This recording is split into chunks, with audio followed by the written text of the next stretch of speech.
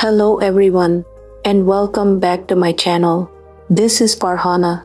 In this video, I am going to explore detailed data modeling in Power BI and relationships between tables. And when we're talking about data modeling, we really just mean how our tables relate to each other. Let's say I have a dataset where I have created some unique columns: product ID, location ID, and then I have got my country ID all the way over on the end here to uniquely identify items in each row and also to keep the dataset small to interrogate. So let's now take a closer look at relationships between tables, and I'm going to show you some of the problems that can occur now. Before we get on to doing that, I can see something that I need to change. If I look in this date column, I can see that my dates have changed format. These were all in short date, and the reason why they've changed format is because of the conflicts between UK and US format. So I'm quickly going to deal with that because it's very straightforward to do in Power BI. So instead of this format, I would like the short date format. So if we go up to the formatting area and click the formatting drop down, all I need to do here is select short date, and it's going to change all those back to how they were. So now that we've done that, let's jump across to our model view and take a look at our relationships now, because we've added in some more columns since our last refresh. We added in all of those ID columns. You can see that the model has automatically been updated because I have auto detect relationships set. Power BI will do its best to map fields of the same name between tables. So for example, if I hover over this relationship, I can see it's mapped country ID in the countries table to country ID in the sales table. It's also map product ID in the products table too, and if I scroll down, I should be able to see this product ID in the sales table. And notice that I also have another relationship here that links the country code in the countries table to the country code in the locations table. Now notice in the middle I have a line that doesn't look like the others, and that is this line just here. Now take a look. When I hover over it, this is actually linking or creating a relationship between the location ID in the locations table and the date field in the sales table. So something isn't quite right there, and the reason that we have a dotted line here is because this relationship is inactive. So solid line means that the relationship is active, dotted line is inactive. If I double click on this line, it takes me into the edit relationship dialog box. I can see the relationship set up here, but if I take a look at the bottom where it says make this relationship active, that box isn't checked, and that's because there is a bit of an anomaly here because it's linked date to the location ID. Now this is a simple fix. All we would need to do is map the correct field. So I can just select location ID and map that to location ID in locations, and then I can say make this relationship active. But take a look at what I get. I get a warning message at the bottom that says you can't create a direct active relationship between sales and locations because that would introduce ambiguity between tables, countries, and sales. To make this relationship active, deactivate or delete one of the relationships between countries and sales first. So what does that all mean? Well, let's click on cancel. So basically what this means is that we have too many relationships that are in conflict with each other. So currently the locations table, location ID column is trying to link to the location ID in the sales field. But what do we also have related to this locations table? We have another relationship from the countries table that is linked via the country code. So if we take a look at the countries table, what we have here is the country code, the country, and the country ID. Now I added a country ID column in here, but the country codes are also unique values. So effectively, I could use either of these columns to link to other tables. I have a country code link between countries and locations, and then I'm trying to use a location ID link between locations and sales. And if we take a look at the locations table, you can see that I also have the country code listed here. So we basically have too many pieces of conflicting information going on. So what I'm going to do is, with this connection here between the countries table and the locations table, I'm going to delete out this relationship, because really you want your lookup tables all linking through to your fact table, and the fact table knows what the country code is because it's linked to the location ID in the locations table. So what I'm going to do here is right click and delete out this relationship. So now I just have my 3 lookup tables, and all of them are linked to my main fact table. Now that I've done that, I can make this relationship active, so let's double click. I'm going to select make this relationship active. Notice that I'm no longer getting that warning message and click on OK, and I now have a solid line link. So basically, that additional relationship that was linking country code in countries to country code in locations was unnecessary, and it was proving to be a bit of a conflict for Power BI because the sales table already knows how to pull that country code information because it's linked by the location ID. So just be aware of things like that because they can arise when you're creating relationships. So just be very aware of things like that when you're working in Power BI. It's always good to switch across to this model view and make sure that all of your relationships are working correctly.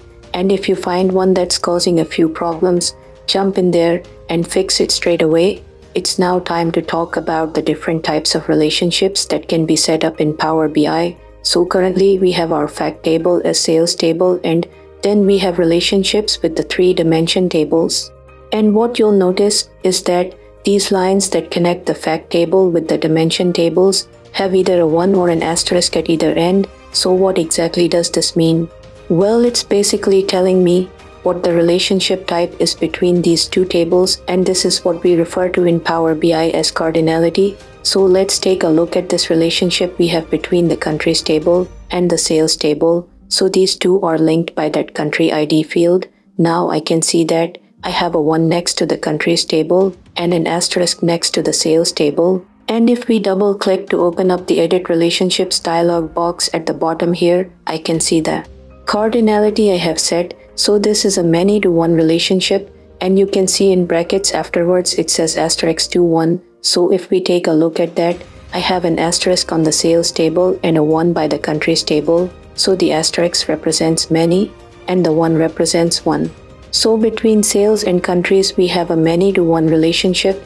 Now if you feel like this reads a bit backwards, because it's more logical to say that, oh okay, this is a one-to-many relationship, then you might want to reorganize the way that you're looking at your tables, just to make this a little bit clearer to understand. So if I put the sales table at the top here and have all of my dimension tables underneath, that's a bit easier to understand. Now it kind of reads many to one. So what exactly does that mean? Well, in general, where you have the number 1, that means that in the countries table, there is only one instance of the country ID. So if you remember, in the countries table, if we jump across and take a look at it, we set this up so that we don't have any duplicate country codes or country IDs in here. So there's only ever going to be one. Whereas when we jump across to the sales table, because it's going to use that country code column to look up the information, there could be many orders per country ID. And that is where that many to one relationship comes in one unique value that could relate to many different orders. So that is the many to one relationship, and it's by far the most common one that you'll come across. Now if we double click to go back in to edit this relationship again, we can click this drop down and see the other relationship types that we have here. We have one to one, one to many, and many to many. And the cool thing about Power BI is that if I was to try and change this relationship from many to one to many, it's going to tell me that the cardinality you've selected isn't valid for this relationship. So that's really good because it kind of stops me from making a mistake. It's just not going to do it. So I need to switch this back to many to one. Now, if I click the drop down, we currently have many to one selected, but we also have one to many down here. Now if I choose this, it's telling me that this isn't valid for my data. Now for some data sets this will be valid because basically many to one and one to many aren't really all that different from each other. It just depends on which way you're reading the tables. For example, I could read this as one to many, or I could read this as many to one. So it's essentially the same thing, but I have a many to one relationship here because for the type of data that I'm using, one to many isn't valid. For example, there can't be multiple countries for one order ID. Each customer, when they order a product, they get their own unique individual order ID, and that customer is going to be located in one country. You wouldn't have the same order ID for customers located in other countries. Hence why we can't create a one-to-many relationship here, but for some data one-to-many is a relationship, that is available to you, and you'll be able to select it from here without getting this validity message. Now we have a couple of other relationship types in here. We have one-to-one and many-to-many, and I'm going to insert a screenshot just to illustrate one-to-one because I don't have any of those in my data. So a one-to-one relationship would be created if both of the fields on either side are unique, and many-to-many relationship occurs when multiple records in a table are associated with multiple records in another table. And I would say that one-to-one and many-to-many are the relationships that you're least likely to come across when you're working in Power BI, but they are there in case you have a scenario that needs them. Most of the time when you're creating relationships, as we are here between a fact table and dimensions table, you're either going to see that many-to-one or one-to-many relationship. The final thing I'd like to talk to you about in this section related to relationships is the cross-filter direction. Now, another thing that you might have noticed when you're looking at your tables in model view is that each of these lines where we have our relationship set up have an arrow in the middle, and you can see that I have an arrow on all of these lines. So what exactly is this arrow?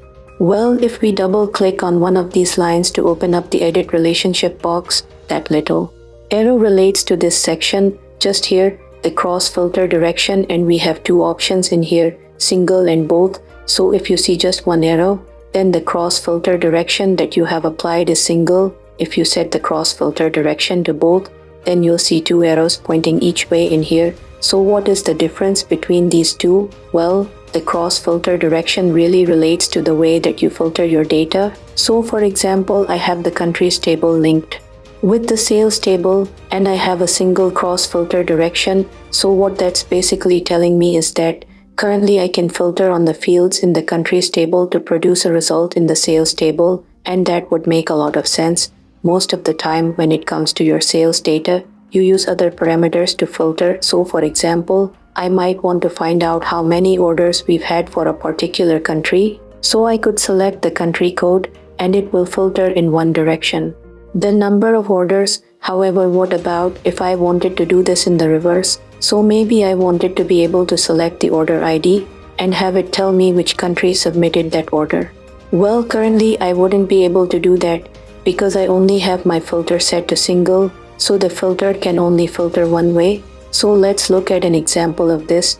Now I'm going to jump across to my visualizations area, and I've actually added in a couple of visualizations, and these are just two tables. This one's a matrix table and this one is just a regular table. And in this matrix table, I'm basically displaying all of the locations, the categories across the top, and then we have the sales quantity listed below and the totals, and then in the other table, I simply have a list of all of the countries. Now remember, I have my cross-filter direction going from the country table to the sales table in one direction, so that means I can click on something in this country table and the sales table is going to update. So if I click on Austria, the table will update and only show me the locations within Austria. If I click on Canada, the same thing's going to happen. If I click on New Zealand, or maybe if I hold down my control key and also select Norway, I'm going to see those results. So I can see that my cross-filter direction, when it's set to single, is working if I want to filter from countries to sales. But what about if I want to filter in the other direction? Maybe I want to be able to select a location in the matrix table and see the country that that location is located in. So if I select Copenhagen, notice that this country table doesn't update because I can't filter in both directions. So now if we go back to our relationships, if I double click on this line, what I could do is change the cross filter direction to both, click on OK, and after a couple of seconds, you'll notice that I now have two arrows as opposed to one. And if I go back to my visualizations, if I now select something like Berlin, you can see that that is now filtering and letting me know that Berlin is in Germany. So those are the two options you have when it comes to cross-filtering. Now it's also important to note that when you create your relationships, if you have a many-to-one or a one-to-many relationship, which is the most common cardinality going to come across, the cross-filter direction is automatically set to single. So if you find that you do need to filter in both directions, make sure that you change this to both. And then you shouldn't have any problems. If you're not a subscriber, click down below to subscribe so you get notified about similar videos I upload. Thank you for watching. Please leave a like if you have learned something new today. And I will see you in the next one.